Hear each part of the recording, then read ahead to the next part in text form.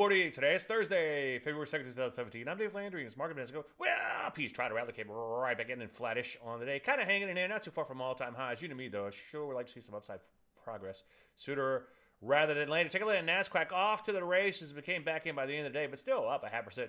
Nonetheless, nothing to sneeze at there. Better than the poke in the eye, I should say. Just off all-time highs, so far so good. Rusty, bit of a bummer. Tried to take off, came right back in, but still holding the bottom of its range. You know me, I sure would like to see a breakout and not look back for a while. The good thing is some new sectors are beginning to wake up in here. Take a look at health services breaking out to new highs. Also, anything technology related still kind of hanging in this hardware. If you got a hardware, you need some software. Software pull it back, but still in a long-term uptrend nonetheless. Take a look at semis. Bam, just off a multi-year high. So far, so good there. So what do we do? Well, continue to look for setups on the long side, but obviously you want to wait for entries and honor your stops. Stop me if you heard that before. I'm going to flash all this out plus a lot more stuff later in chart, so I hope to see you there. Any questions? Usual Dave.com. I'm Dave Landry, and usually market